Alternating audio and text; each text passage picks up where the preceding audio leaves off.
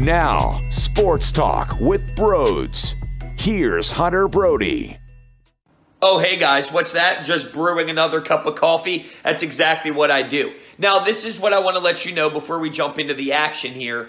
I was on the Farzy Show with Marc Farzetta. We discussed the Philadelphia Phillies' ugly weekend, the Sixers and Doc Rivers. Do I have a hot take? Do I not have a hot take?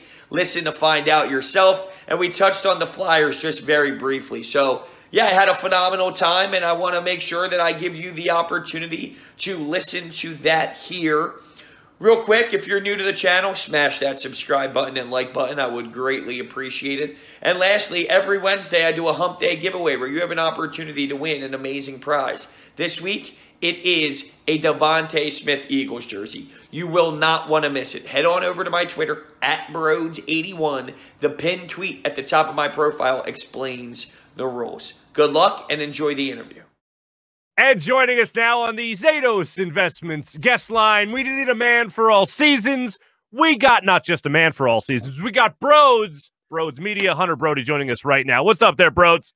You know, just hanging in there. This Phillies team's going to be the death of me. Last night, I ate a gallon, not the full gallon. I ate it out of the gallon, though, the carton.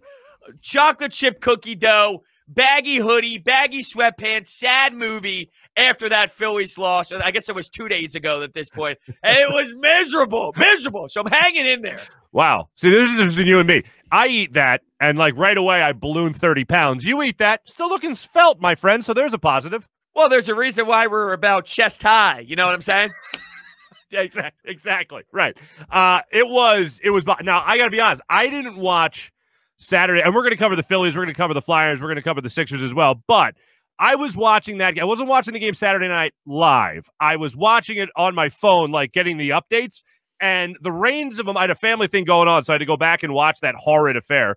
But I'm following it, and I'm going, oh, good. Oh, crap. Oh, good. Oh, crap. Oh, good. Oh, my God. What? Now, you ended the night eating a gallon of ice cream. That's good. I ended the night with a couple of glasses of Jack Daniels, so that's how I cope. I don't know which one's healthier. But going through the emotions of that game, everything was not just for that game, but everything was going great through the weekend. The Sixers were eking out wins. The Phillies were up in the ninth inning there. They were going to take 2 or 3 from the Braves after sweeping the Brewers. Everything was right with the world. And then it all came crashing down. How are you holding up right now? I'm trying my best. I really am. You know, what crushed me the most in that game, everyone's been hard on Joe Girardi, and I've actually taken somewhat of a step back and said, you know, this team's 18-17 right now. Are they 18-17 with a different manager? The answer is yes, in my opinion. I think they're an 18-17 type of team. So I think this obsession with Joe Girardi's being horrible is somewhat overblown. I didn't love the double switches. He moved Gene Segura out of the game in that horrible loss that they had in the extra innings. He also moved Alec Boehm to first base, put Scott Kingery in there, moved Brad Miller. The double switches have been head-scratching. But here's what I know. My point is this.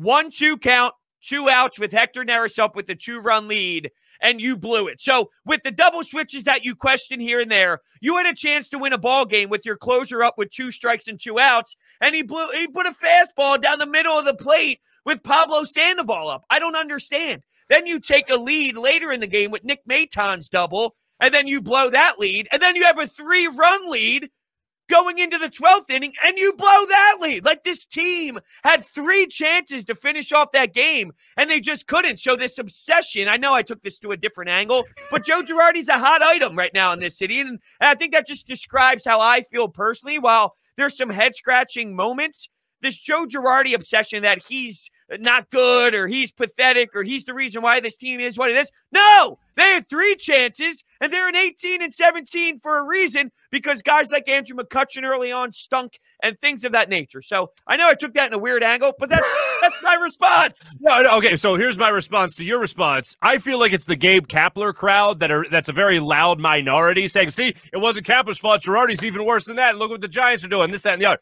That's more so what I think it is more than anything. I actually like Joe Girardi. Has he had bad moments? He certainly has had bad moments, but I don't attribute Joe Girardi to what this lineup can or can't do, what this bullpen can or can't do. I attribute it to the players not being able to produce. And here's really, no pun intended, here was the icing on the cake here. When they spot you 2 runs in extra innings the way the Braves did, and the Phillies still can't close out that game, I don't point to Joe Girardi and say that's his fault. And that's essentially what the Braves did Saturday night by having a horrendous overthrow to home plate. Nobody covering home plate. They scored 2 runs in that inning, and then they still can't close it out in the bottom half of that inning. Yeah, and heading into that third game of the series on Sunday Night Baseball, I had 2 questions that I was asking myself and asking the team, and unfortunately, they failed both of them. It was, and unfortunately for Aaron Nola, the team put him in this position, but can your number 1 guy stop the bleeding for you after such an emotional, for what is an emotional May loss? Can your number 1 guy shut the door? He was embarrassing, leaving off-speed pitches to Dansby Swanson up in the middle of the plate. What are you doing here? And then missing location with fastballs to Freddie Freeman. Come on, Nola, you got to be better than that. And then 2, did Vince Velasquez allow Freddie Freeman to get hot?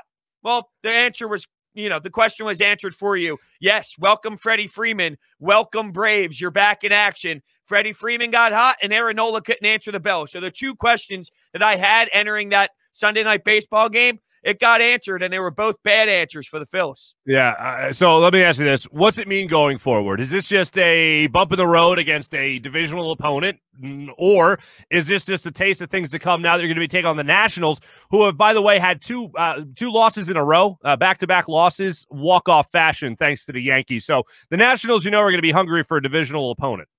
So it's weird because I enjoy this 162. When it comes to the NBA, it's like, the regular season is what it is. Get me to the playoffs. Right. For baseball, it's like game 26, and I'm sweating, and I'm just dripping in my basement ready for the next pitch. I just enjoy the emotional roller coaster of all these series. So when I think of it more big picture, heading into this season, I thought this squad was an 86-win team, right?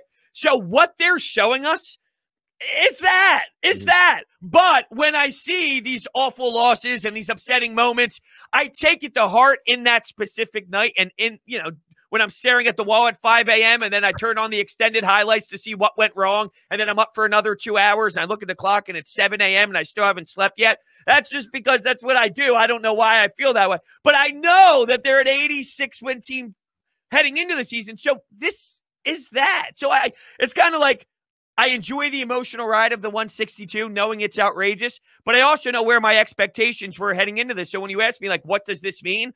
I think we're just watching an 86-win team that's going to be about 500 all year long, and then they'll mix in that 4-game win streak that takes them from 500 to just 4 or 5 games over 500, and that's what they are. So I'm trying to balance that. All right, so let's hope they at least balance it. Take 2 or 3 from the Nationals. We'll go with that. And as far as your sleeping issue goes, I feel like the ice cream has something to do with that. And then obviously the Phillies getting your blood pressure up. I think that might have something to do with it. And the 10 o'clock cup of coffee. You know what I'm saying? Oh yeah, I'd leave that one alone. You know what? Maybe do yourself a favor. Maybe a little the ice cream and the coffee, a little affogato, if you know what I'm saying. Pour a little espresso over top of that. Let's party. I thought you were going to say decaf, and I was going to laugh in your face because I don't believe in that. No, what the? Whoa. Hey, where's the dump button? Where's the dump button? That's what I love about this. There is no dump button. Oh, wow. That's our friend Riley Cote. That's it. I think he was the first to curse on this show, so we're good. He's the trendsetter. He cleared the path. Well, I mean, don't worry about that. I would love to follow his footsteps. There you go.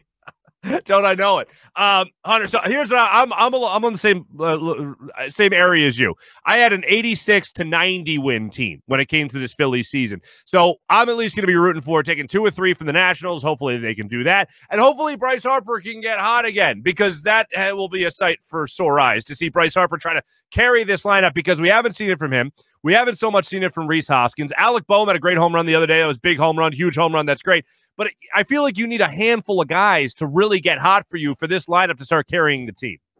You're not wrong. And I think the team put together nice wins against Milwaukee. I do feel part of that is they had 7,000 players on the IL, but you got to take it. You got to take advantage of that. But I don't think it's ironic that when Andrew McCutchen actually sees the baseball and swings the ball, swings the bat very well and produces, and Odubel Herrera gives you, I'm going to say this very lightly, the best production you've gotten out of the center field position, which is not great. It's just better than anything else you've ever gotten to this point, that the team started to play better baseball. Now, I look at a guy like Alec Boehm, and I love everything he brings to the plate offensively, from going the other way and 2 strikes. It doesn't matter. He finds a way to do it, but he's close to 200 right now batting average-wise. We need to see that climb. We need to see Bryce get hot. Reese was real hot, giving you doubles, giving you home runs. Now he's batting 7th, while Gene Segura is the hottest hitter on the team. You got to find a way to collectively somewhat figure that out. But Gene Segura, geez, what the hell got into him?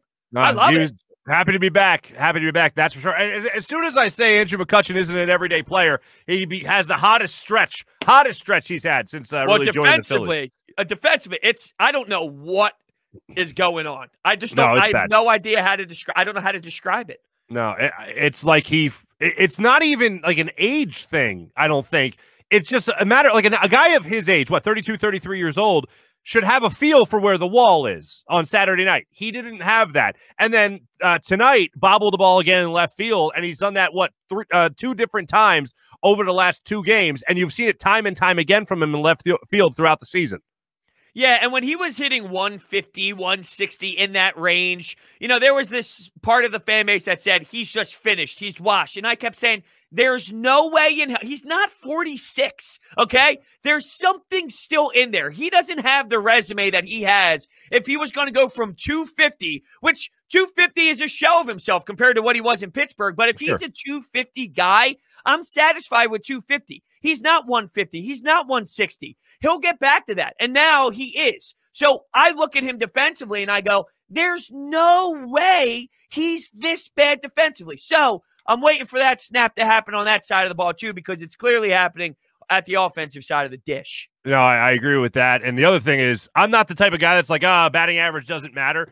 But when it comes to a leadoff hitter, you do want to see that on-base percentage a lot higher than what it is right now. And if he can get that up, that's where I'll be a lot more excited to watch Andrew McCutchen take some ABs. And right now, he's making me excited to watch baseball, watching Andrew McCutchen play, at least at the plate right now. Left field, not so much. All right, that's the Phillies. Hopefully they, like I said, take 2 or 3 from the Nationals coming up here. They have the off day, they reset, whatever, and hopefully that's what they do.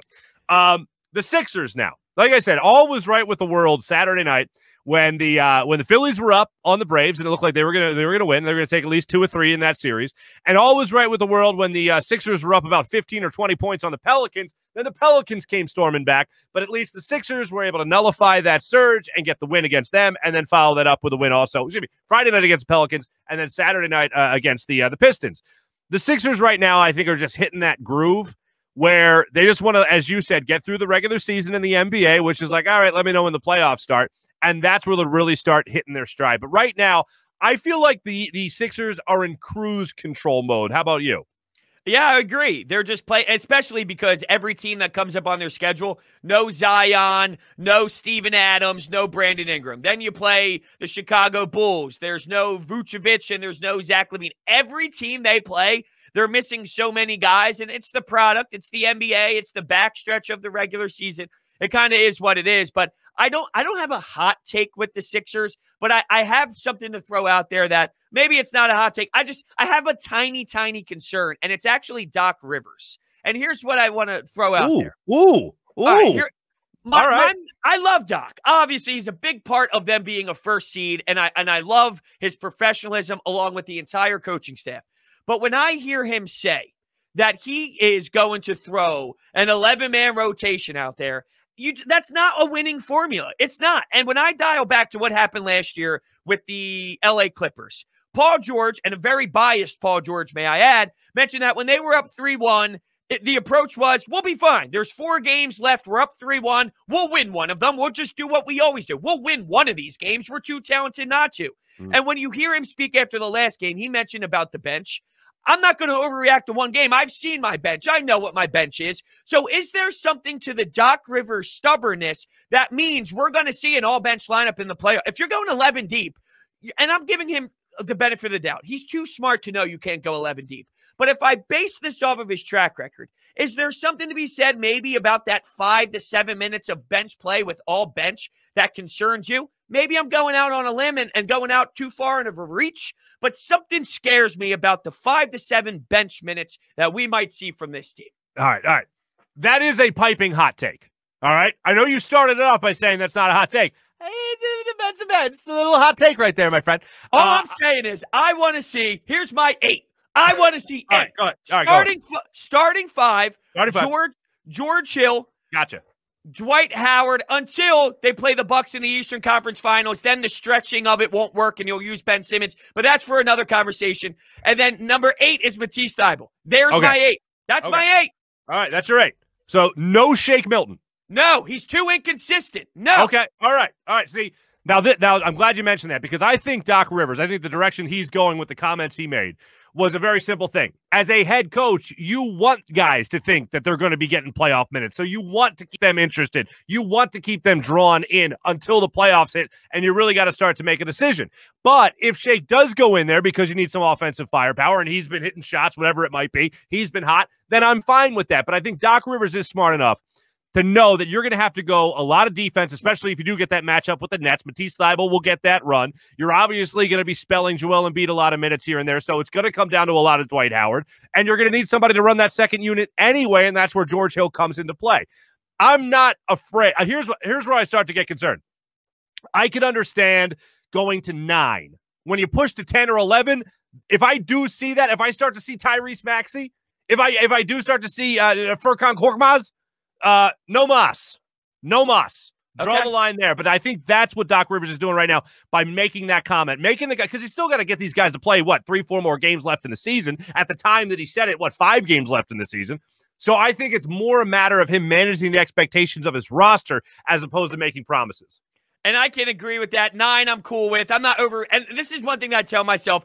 If this is my biggest worry, the 5 to 7 minutes of the bench, the Sixers are in a great spot, my friend. So that's where I kind of look at it. But no, I am worried about this bench thing, because as much as I joke around about the 5 to 7 minutes, those are, what if the other team goes on a 12-2 run if he goes all bench? Or what happens if, whatever, the league goes from 20 or 8, geez, if they're up 20, that's amazing. But I love this hypothetical. Let's keep going, bro.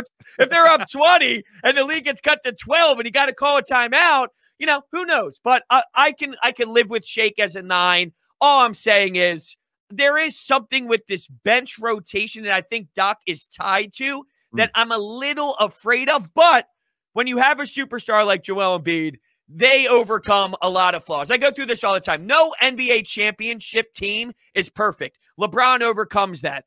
Steph Curry overcomes that. Your superstars overcome your flaws. And one of those flaws might have to be the inability of Ben Simmons to shoot a basketball. But I digress. Don't get me wrong. I'm still in the school of Ben needs to shoot that outside shot. I'm not the end-all, be-all with it, but I will say that it does need to happen at some point. But I want to make a bet with you, my friend. I want to make a bet with you. I will bet you, and you don't have to match me, nothing. I'm just saying, I will tell you right now, if you have a game in the playoffs where the Sixers aren't in the midst of a blowout, it can't be a blowout, it can't be a 20-point game, so I'll make the line there. If the Sixers have a game where they have 9 different players play at least 19 minutes, I will give you $50. Boom. Okay. $50. All right. And I'll buy you a gallon of that the ice cream, the chocolate chip cookie dough or whatever it is. How about that? Oh, that's how confident I am. That's how confident I am. Well, guess what? I hope I lose this bet. How about that? I hope I lose this bet. You're now the biggest Doc Rivers fan out there. I know you're a fan of it. I am. I don't want to, just to be clear, I love Doc. I love where we are. That is my tiny concern. But as I said, if that's my biggest concern is a tiny concern, well, then guess what? We're in a great spot. We are in a great spot. We're in a great spot. We're in a great spot. Now, hey, you know what's not a great spot? The Flyers. How's that for a transition? So they wrap up the season tonight against the Devils. 7 o'clock puck drop, South Philadelphia, blah, blah, blah. Horrible season, blah, blah, blah. What will the Flyers have to do next year? Or what do they need to do? Put it this way. What do they need to do this offseason to convince you that they got something special waiting for you next year? Well, I don't know if they're going to have something special unless it's the track record of miss playoffs, make playoffs, at this point, they're going to be making the playoffs. Here's what I think they need to do. And I remember I was on your show super early of the Flyer season, and you asked me how far can this team. This is when we were optimistic. They were winning all these games, but it was like an ugly watch, and the D zone was abysmal. And I said, if this D zone continues, I don't even think they're going to win one round. And you were like, what? And I'm like, I'm telling you, Farzy, I'm telling you. And look at us today. Here's what they need to do in the offseason. They got to unload Voracek. And how they're going to do that is they're going to call Seattle and say, I'm going to give you whatever the draft pick is, whatever the – I was talking to Jason Martinez about this. I'm like, yeah, what's it going to take to maybe get rid of the Voracek contract? And he said maybe a mid-level prospect, which kind of seems small. Like I was like, wow, okay, I'll do that in a heartbeat. Yeah, right, so done. if we're basing that off of someone who's very, you know, intact with the team and the organization, if that's something that makes sense to him, I'll take that for what it is. And that's where I think it has to start. I think they got to maybe move on from Voracek, call Seattle in the expansion draft. You're going to have to take on some sort of money to Seattle, that is, because they, you know, they got to make the salary cap work and whatnot. Voracek, here's a prospect, take him from us, and that is the start of the changing of the core that unfortunately needs to start happening. Cam York got his first 20 minutes the other night. How'd he look to you? Great. You know, absolutely great. The problem is, and I dive a little bit heavier than most, there's a kid by the name of Cole Caulfield who plays for the Montreal Canadiens, and I wanted him so bad, and the Flyers skipped out on him, picked Cam York instead, and Cole Caulfield has 2 overtime game winners in his first 2 games or so. So it's like, all right, here's this kid just tearing it up. But to be fair, I think both players are going to be studs. Cam York looks solid. He's a good defenseman who's going to log in 20-plus minutes for you. Once he gets there, as we see with Ivan Provorov, he's been in the league for X amount of years, and he still has time to grow to groom into that #1 defenseman that we want. So it's a work in progress for a young defenseman like Cam York, but he shows the skills of, you know, a player that is legit in this league, no doubt. Last thing for you, Hunter Brody, of course, Sports Talk with Brodes. How concerned are you about the great Carter Hart going forward? I'm not. I think all of it was, don't get me wrong, he made mistakes. He got beat short side and whatnot. But if you clean up that, it's the Eagles thing. The offensive line was horrendous, and the wide receivers couldn't get separation, and the head coach's game plan was a little wonky with the play designs, and then Carson Wentz stunk. I think if you fix the offensive line, if you fix the wide receiver problem, and you got a different head coach in there, I think we would have saw a different Carson Wentz. There's another hot take for you. So it's the same thing with Carter Hart, all right? If you fix the product in front of Carter Hart, I think you got a different Carter Hart. And we saw that in the year prior. So that's my assessment on Carter. I think, look, there's a reason why we talk about Carter the way we do in the beginning. He's a 20-year-old goaltender. You just don't see this. You're right. You don't see this. And that's why he goes through the ups and downs that we saw. Easy enough. Hunter Brody, Sports Talk with Brodes. Always a pleasure. Brodes Media, thanks for bringing the I think the first one was a mild take, and then the last was a hot one. So you brought a lot of takes, my friend. I always appreciate that. Well, that's why I'm here. Yeah, that's why yeah, that's what I do around here. All right, just lay off the ice cream. It'll catch up with you sooner or later. Take it from someone who knows. All right, brother. Well, actually, it's time for a coffee.